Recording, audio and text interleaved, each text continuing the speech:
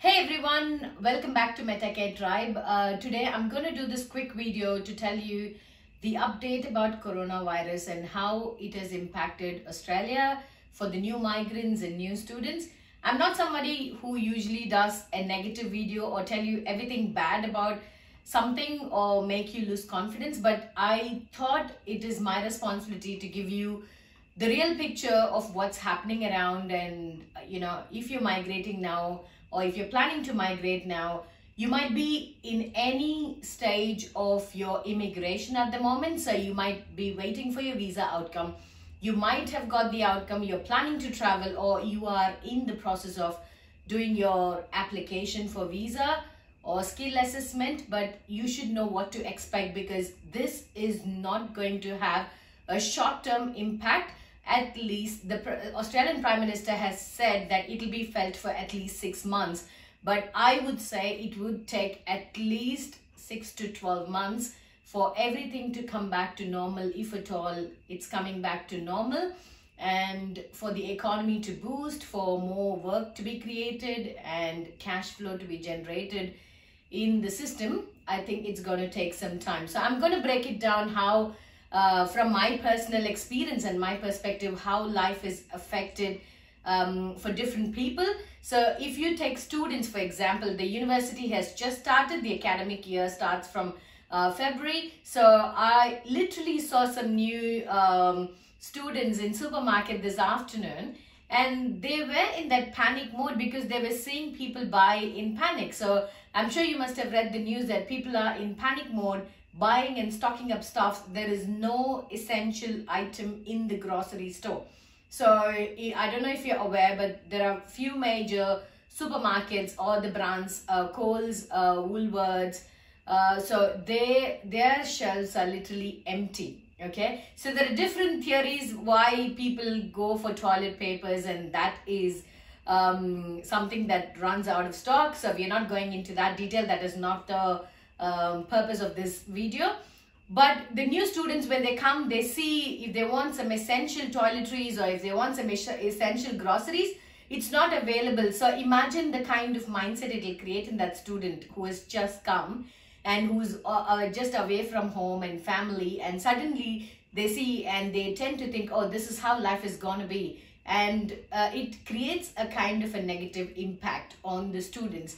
I literally saw that in the eyes of the new students, and they spoke in Tamil. So I offered them help. I explained to them that this is not the reality. This is not how it is. So I thought I should do a video and, let people know. It might help someone. So that is a kind of bad reality, today's reality, that students are facing when they come in and want to buy some essentials because they're just trying to settle. And looking at the classes for university students, me working in university, so I know what's happening there. So most of the face-to-face lectures are cancelled, and most of the states have adapted to an online learning system. So it will not give the student a routine. It will not help them socialize, build their networks. So they'll be inside their rooms. They might be in a shared accommodation, or they might be in a university accommodation. Still, there's so much of social distancing and isolation. So all the events has been cancelled. So it will lead to some kind of a social exclusion or social pressure for the students. And also the main thing, part-time jobs. So every student who comes here pays from Indian currency or any other home currency would be stressed that they need to find a part-time job soon so they can pay their own bills. But it is not going to happen sometime or in the next few months, because businesses are facing a very tough time and they are trying to lay off a lot of people. A lot of businesses are closing down because most of the students get jobs quickly in, say, Domino's Pizza or cafes or restaurants as a dishy or waiters. But most of the restaurants have very, very less people today because they are fearing coronavirus spread and they don't want to go to restaurants and have food. So most of the Asian restaurants in particular are being affected. So that is the reality. So there's not many jobs in the market for people who are already here. So it is definitely going to have an impact on students who are trying to search for jobs. So please be financially prepared. Please be mentally prepared. But this will resolve, but we just don't know when. Okay, so that's it for the students. And looking at migrants, looking at people, skilled migrants who are trying for jobs in their own field. So most of the organizations have temporarily stopped recruiting or post recruiting unless it's very, very essential or it's like an emergency. But everyone globally around the world knows that the problem of coronavirus is much higher than any job that has to be done. So people think job can wait. So most of the recruitment has literally paused. So if you've just arrived, you're planning to arrive, or you've arrived and you are under depression, I feel you, but unfortunately that's the reality and we have to face it. Okay, so in terms of employment, it's not the best scenario in the world, and Australia especially is facing a huge economic backslash because of this coronavirus outbreak. So please be mentally prepared to face this hard reality. And schools, if you're migrating with family, so schools are not in their best shape at the moment, so they are practicing something called social distancing, and all the events has been cancelled. And Australia is known for sports. All the sporting events are cancelled, and after school activities, it has affected everything, and we are expecting the schools might close down later this week. So I'm recording this on the 17th of March in the evening at 6 o'clock Adelaide time. So I'm telling you in reality what is the picture at the moment. So most of the offices have chosen to work from home, and any group activities have like more than 500 people in case of gatherings have been cancelled. And schools and universities has not been included till date because the state that I'm living in, South Australia, has a case number of 30. So they are feeling safe at the moment, so they don't want to create that panic mode where they shut the schools and kids are home and they can't handle. But if you've just come and you're trying to enroll your kids in a school, or if they've just enrolled, it's not a good time to socialize and get involved in the community activities.